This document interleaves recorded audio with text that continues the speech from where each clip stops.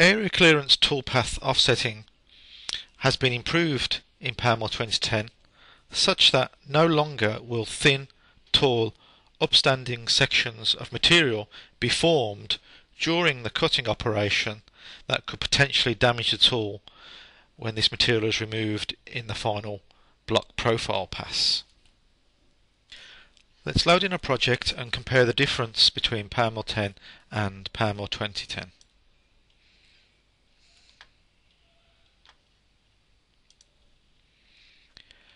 I have some toolpaths or some area clearance toolpaths already created, and to make it clearer to see and visualize the difference, we've limited those toolpaths to a single slice. First of all, let's just compare the difference between the PowerMILL 10 area clearance toolpath and the PowerMILL 11 area clearance toolpath. Let's have a look down the Z-axis and zoom in here in the corner.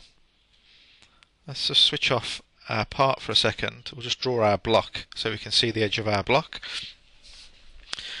And on the screen at the moment is the PowerMILL 10 toolpath, and we can see the last profile pass is extremely close to the edge here, and if we simulate the tool at that position, you can see that half of the tool is hanging over the edge.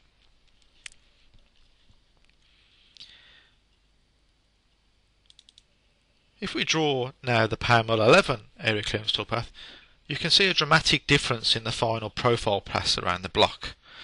The last pass is a lot more inboard of the block edge, and again if we simulate the tool from that position, you can see that virtually all of the tool is contained within the block apart from a small overhang. And we also have the teardrop link in the corner there to remove any cusps that may occur.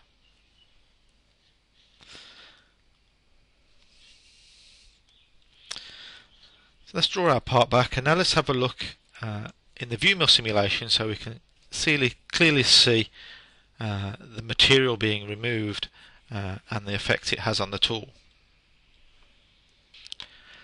So we're going to go back to our PowerMILL 10 toolpath first of all. We're going to simulate from the start.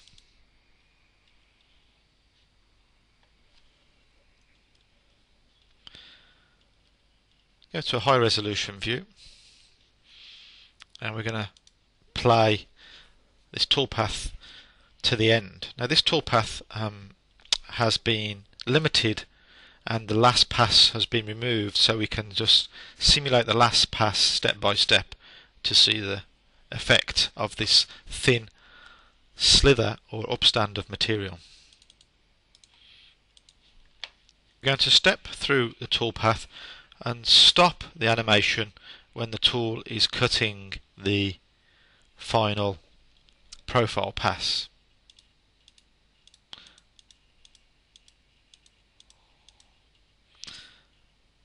So straight away we can see here the thin slither of material that has been left behind,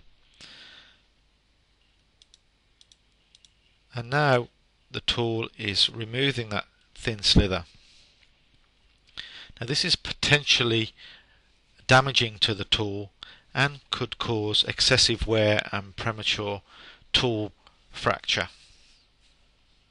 This is especially true for the larger slab type milling cutters, which have numerous inserted carbide teeth. Let's abort the simulation, and now we're going to do exactly the same with PowerMILL 11. Again, we're going to simulate from the start,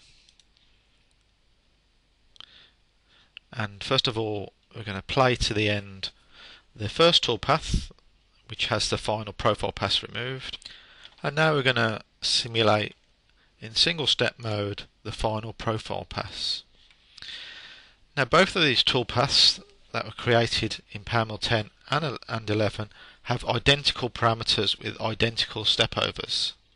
There is no change to the actual form itself, but the internal algorithm that calculates the toolpath offsets, detects and removes these thin slithers. So here we can see now that the final profile pass is removing a width of material that is equal to the step over that we defined.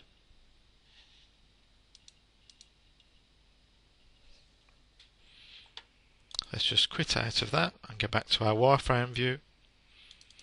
So to summarise, the area clearance strategy has been improved such that no longer does it create thin upstands of material that could potentially damage the tool or rapidly increase tool wear on the tips of the tool.